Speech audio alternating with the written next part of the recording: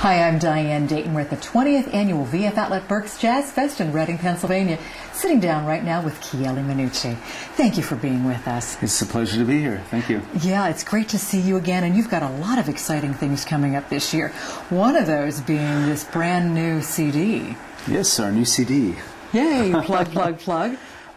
This just came out yesterday, so wow. I'm very excited about it. It's the new Chieli Minucci and Special Effects CD called Without You, and it's our 25th anniversary celebration release. So what it is, it's a double CD, and we're also going to be putting out a live DVD, I think next month that'll come out, so that'll be April, May, or let's say late spring release. And I'm just, you know, I'm very thrilled that it's done. Yeah, well, you have a ton of CDs, too, that you're a part of, with special effects and on your own. What, 26 of them? Yeah. Total? Yeah. Yeah, we've been busy. You have been busy. Yeah, I mean, I've always been a writer, and you know, I think that if you're going to write something with any substance, you have to just keep writing and writing and writing. And you know, sometimes I listen to those older records and I hear a couple of good tunes, and there's a lot of other ones that we should have left off. But you know, you never know while you're doing it. Right. So, but it's been an honor for me to have such a long career and you know, done what I've done so far. Yeah. Well, you're talking about writing and doing a lot of writing. Well, where does your inspiration come from? Or, you don't just sit down and go, okay, I'm going to write right now, do you? Well, yeah, I do that do also. You? There's a lot of people have different thoughts about this.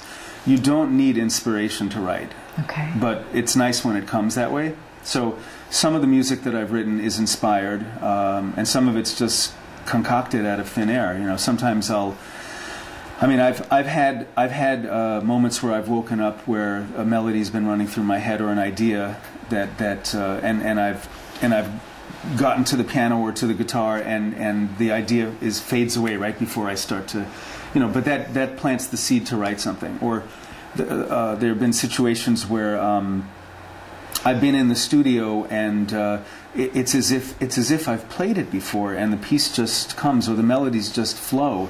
And as if I had written it already, you know, that's an inspired kind of writing. But there's also the kind of writing that I think a lot of people know best. A lot of us writers and people who write books are the same way, and anybody who designs or choreographs knows this, is when you have to get the job done. You know, so the piece has to be written, and sometimes going to a writing session with a blank slate, and yet I need to get something finished. As long as you just keep doing it, it's like eating. You know, when you start eating something, sometimes the appetite starts to take off. Okay. And that's what happens to me with writing a lot of times. Yeah. Well, you've been playing for a long time. How did you start? For me, it started with piano. My father was a pianist. He was a concert pianist from Italy, and he insisted that I learn the piano as a child, so I studied piano from, I guess I was 5 or 6, you know, I was a real little kid. And then I switched to guitar when I was around 8. Yeah. And what is this guitar that we have in back? Tell me about that. Oh, this one here, this one looks like hell, but it sounds great. This is a Gibson Chet Atkins guitar. This is the acoustic instrument I use when I tour. It's 1985, the first year they were made, and it's been everywhere, as you can tell by looking at it.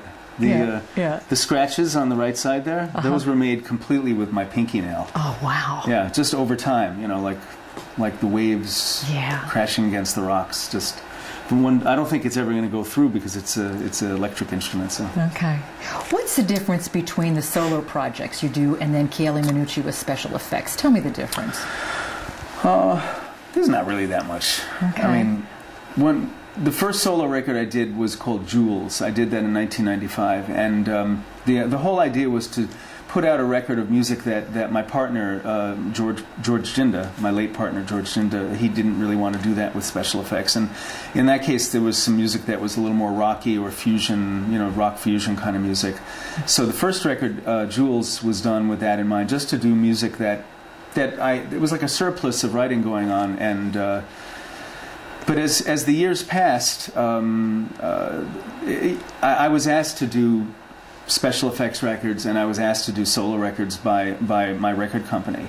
And why say no? So the challenge was, how can I make them sound different? And after a while, I didn't try anymore. I just figured good music is good music, and you know, I think the solo records had a little more feature of guitar. I think the special effects CDs tend to feature the band a little more. Okay. But I'm so close to it, it's hard for me to, I can't review my own music, sure. really. Yeah.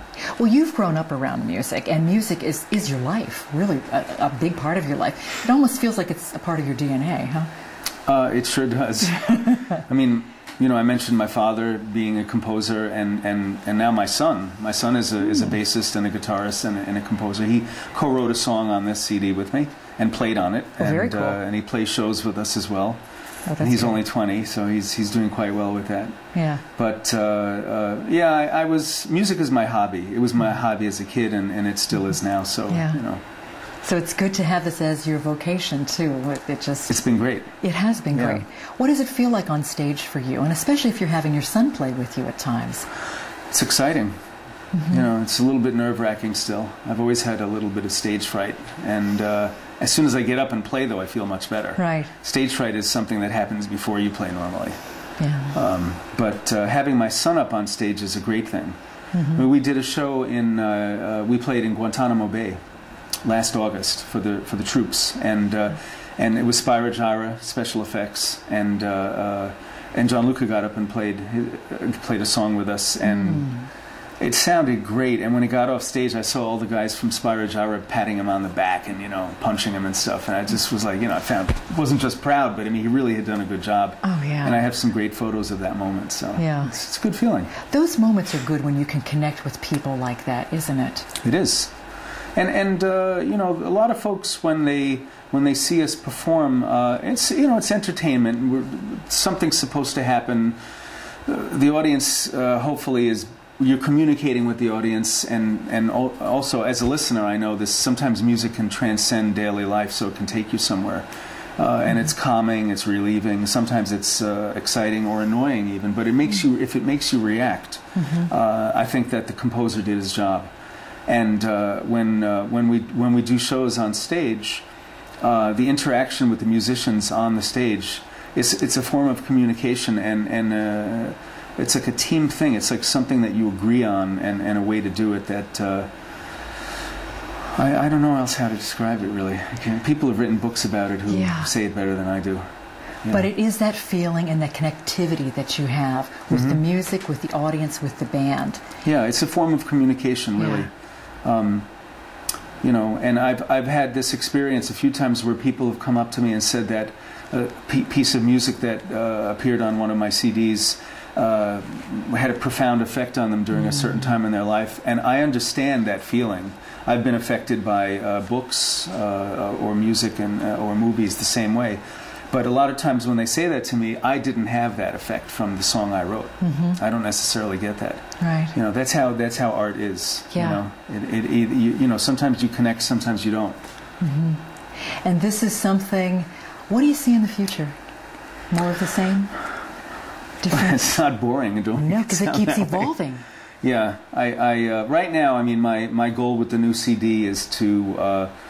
I want to share the music with as many people as possible and tour as much as possible. My kids are grown up now, so I don't really. I'd like to travel a little bit more. I like traveling through music, so I see that producing a CD is a great vehicle for doing that. And then meeting people, and you know, for instance, we just came back from a tour of Asia, and we did the Java Jazz Festival in Jakarta, in Indonesia, and I spent there 5 days getting to know people there and seeing another culture. That's just a great way to see the world. Sure to meet is. people. That's what it's all about. Thank you for taking time today. It was good to share a little bit of time with you. It was good to speak to you too, Diane. And Thank you. I look forward to hearing you tonight. Thanks. We're coming to you from the 20th Annual VF Outlet Berks Jazz Fest in Reading, Pennsylvania.